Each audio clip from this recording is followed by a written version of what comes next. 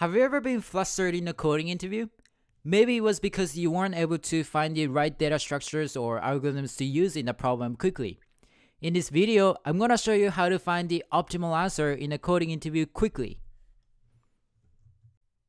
Just as an example, let's consider this maximum subarray problem. Now, what's a subarray?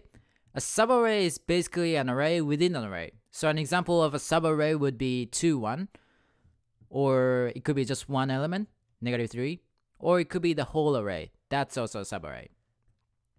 But if we had instead -3 and let's say 1, that's not a subarray because these are not contiguous elements. So a subarray is a set of contiguous elements within the given array. Now the problem here is finding the subarray with the maximum sum. Here's what I mean. If we look at this subarray, 2, 1, the sum is 2 plus 1 equals 3.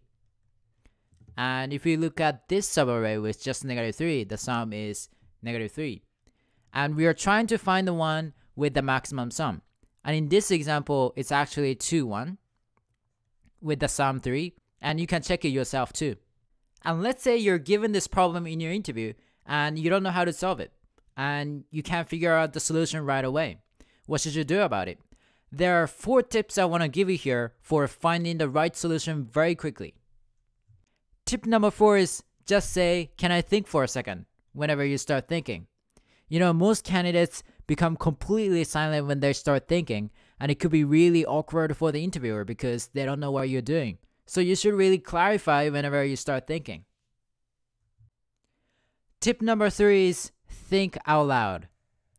Once you say that phrase, "Can I think for a second?" you should start thinking out loud instead of silently.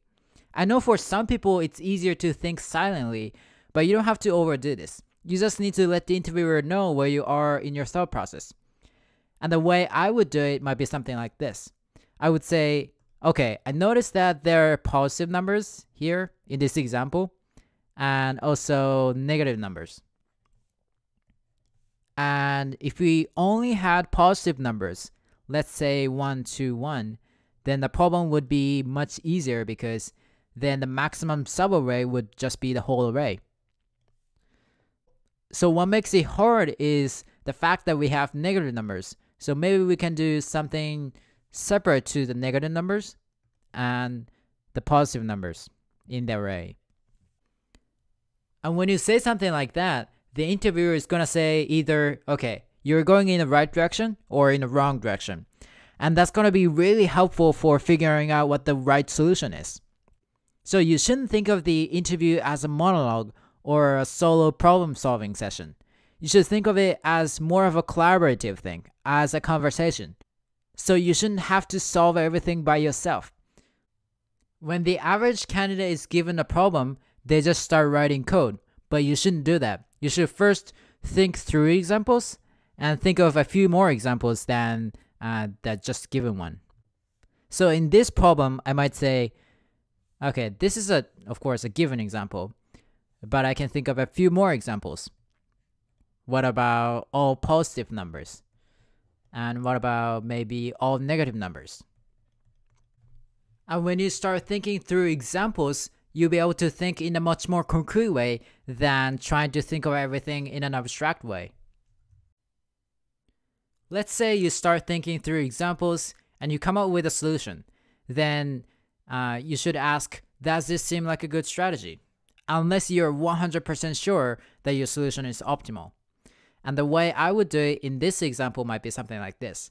I would say, okay, my solution would be compare all the possible subarrays. So the ones starting at the first index, and then the ones starting at the second index. And I'll compute the sum for each subarray, and I'll just pick the one with the maximum sum. So it's a brute force strategy. And then I would ask to the interviewer, does this seem like a good strategy? When you say that, you're essentially giving some space to the interviewer so they can give you feedback as to if you're going in the wrong direction or if your solution is really optimal. And this way, you don't have to waste time writing code because you didn't write code in the first place. You don't have to waste time writing code for a solution that doesn't work or that's not optimal. So just to recap, say, "Can I think for a second?" when you start thinking. think out loud instead of silently.